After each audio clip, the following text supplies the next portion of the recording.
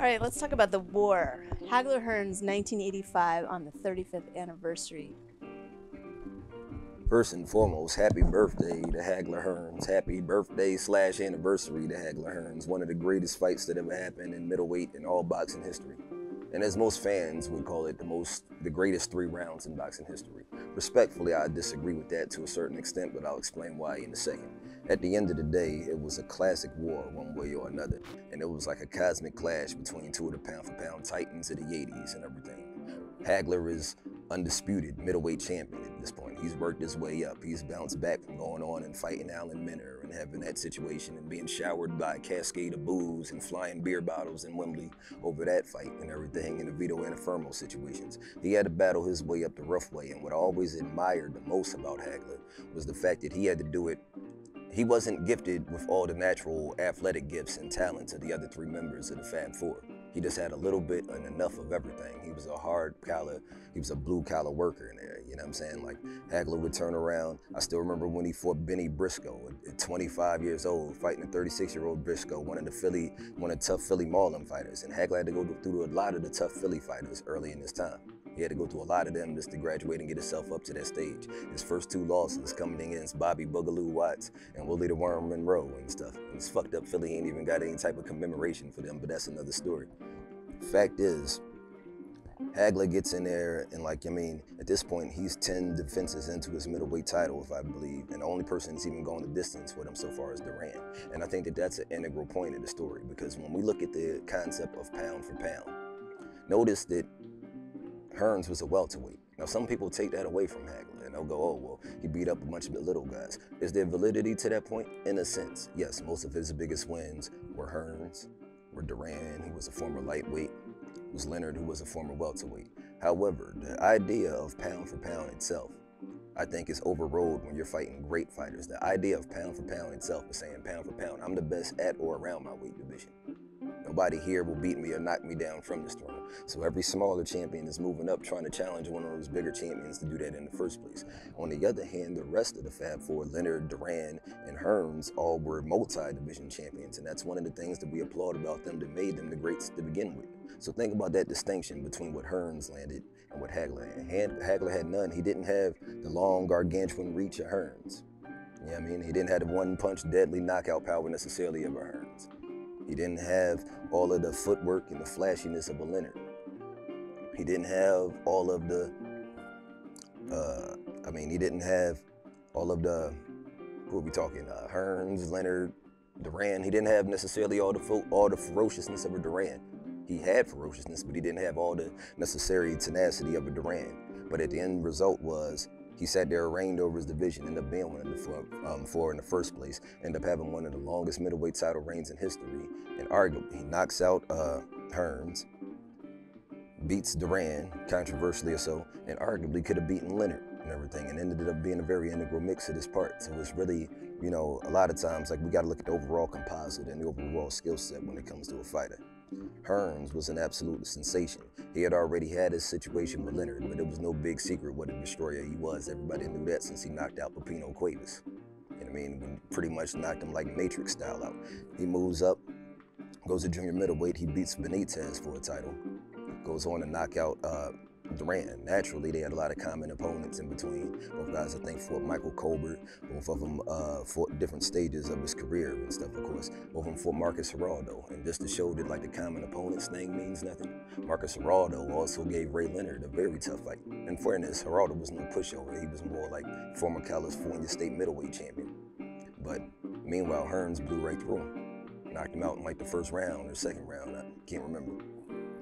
Long story short, going into this fight, what was crazy to me was I felt as though Hagler asserted himself, coming off of knowing that he had already been able to go against a smaller guy in Duran and get the best of him in the exchanges, even though not by wide margins, but was able to wear him down to the body. I felt like him knowing that Hearns was coming to that 3rd weight class and Hearns' reach advantage, he knew that he had to be able to take that away from him right away.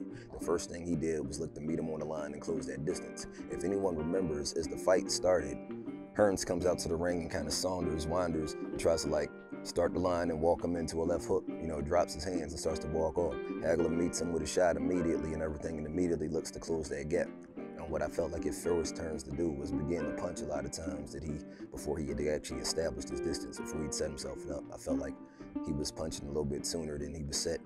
And like the thing about Tommy was a sniper and he was a killer, and he was still able to land a lot of crazy shots even coming off the ropes and running into that line because he had that much experience, that much speed, that much power.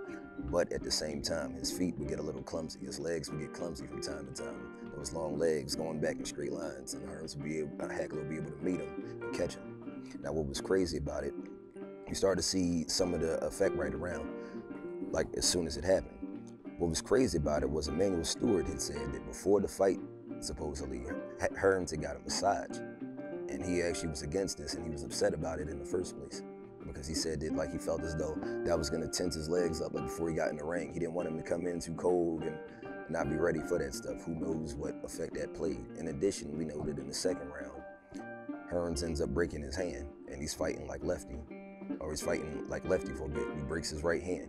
And for all the fighters who sit there and make excuses about injuries, keep in mind, he broke his right hand in the middle of the biggest 3 rounds in boxing history, the biggest war whatsoever. And not only did he not bitch about it, not only did he not complain about it, he deliberately waited until the media left, until the press left, before he even reported this shit, because he didn't want Hagler's credit to be taken away from the victory.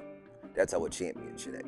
Not talking about shoulder injuries and toe injuries and I had a flu and all this other type of stuff, a costume, whatever. Back to the story. I felt as though Hearns got in fight or flight mode. If it was one thing I felt as though that he had in common with Miguel Cotto, and, you know, shouts to him, he's a great fighter as well. But I felt as though every now and then when Hearns would get stung, there was no big secret that he would have chin issues from time to time, but when he would get stung, a lot of times it was like he got in fight or flight mode, and then the irony is that he would do some of the things he probably should have started the fight doing to begin with. And he would begin to like be able to use that distance and mind it a little better and counter and keep the guy wrapped up and control. And he would do it in spots when he needed to, but it's like he would always have to get in that emergency mode to have to do it to begin with. I think sometimes if there was one chink on him and everything, his temperament, he wanted to be a destroyer, and it would betray him at times in the ring. It would betray his height and his reach. Like he could use it with the best. He had the technical skills. He's a gym graduate to do it with the best, but at the same time and everything, there were times that he would have been, there was a time that his will to get at the target and everything would kind of betray it and walk him into punches. And you look at Leonard and everything, he was controlling them with the jab, but he wanted to do some damage. He wanted to get close, and he overshot a shot. The next thing you know, he walks into something, and Leonard gets emboldened to stand his ground with him and stuff. So I thought that was like one of the big downfalls he had right there, was that he was forced to punch before he was fully ready. I felt like he kind of got caught cold, like coming right out of the fight. On top of that, I felt as though, you know, Hagler, I felt as though he fought an excellent fight as far as like dictating the pace and dictating the pressure from the outset, knowing that he had a better chance of putting Hearns on that back foot and a better chance of being able to walk in his wheelhouse. Now, while I say that I disagree when fans say that it was the greatest rounds, the greatest 3 rounds in boxing history, I think more of that is like really determined. I think more of that is judged by how the fight started, how it started in that first round, than how it proceeded in the next 2.